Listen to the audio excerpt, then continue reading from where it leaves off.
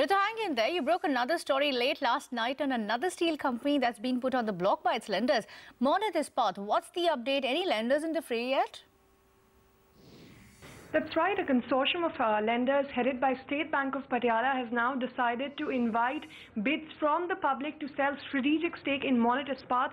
Now remember, lenders had invoked SDR or strategic debt restructuring for this company back in November 2015, and after several failed cases of SDR that we've seen where it's been very difficult for the bankers to find buyers so far, this is a new method that we've seen buyers adopt. So far what has happened is bankers have been approaching companies individually to ask them to invest in a particular case of SDR, but here they've mandated SBI Caps to look for a buyer. What SBI Caps has done is it has invited expression of interest to be submitted for acquiring 51% stake along with management control in Monnet Ispat to be submitted by the 24th of May, and by the 2nd of June, which is the key date to watch out for, it will announce the shortlisted interested buyers in the company, and thereafter the lenders will take a final call on who they'll sell 51% stake that they currently hold in Monnet Ispat to. Remember, there's 12,500 odd crores of debt that Monnet Ispat is currently sitting on, and lenders are clearly expediting it to see if a new method could work out perhaps in the SDR in this case.